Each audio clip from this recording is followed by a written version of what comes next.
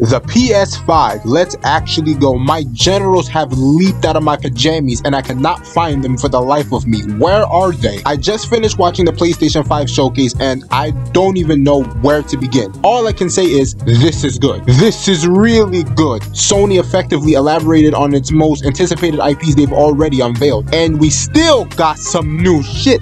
Nonetheless, straight out the gate, Spider-Man PS5, Miles Morales, this gameplay, oh my lord, black boy, fly.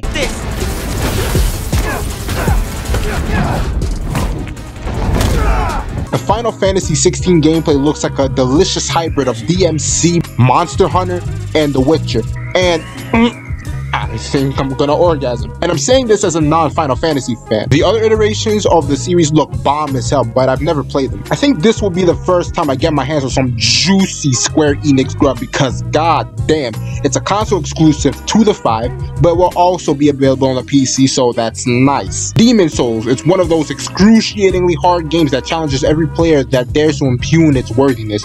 If you like the Sekiros, the Souls, the Bloodborns, you're gonna have literal sexual relations with this game, and it looks bomb as hell. It's gonna be a sweet remake to those who love the original, releasing on the 5 and also in the future on PC. Look at this shit. Call of Duty Cold War will have an exclusive multiplayer beta available on the PlayStation 4. Like, bro, what?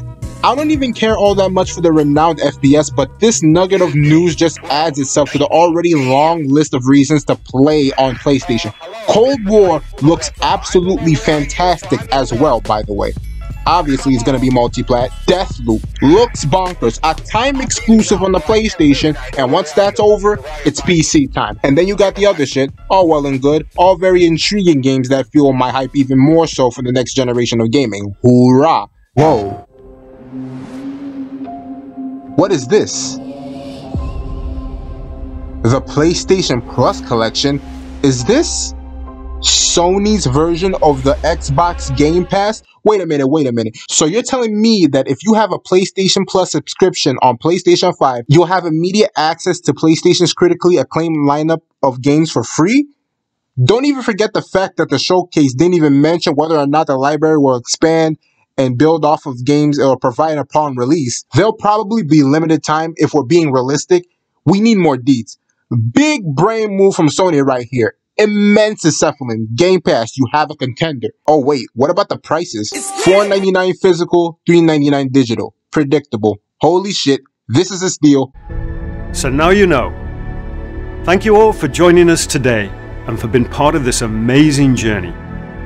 It's your passion as fans of gaming that drives us to deliver a truly new generation of experiences on PS5. From everyone at PlayStation, we appreciate your continued support, and we look forward to you getting your hands on PS5 very soon.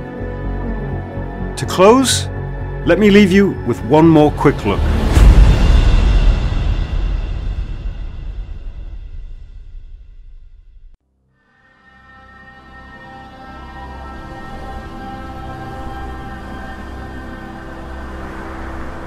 The time draws near.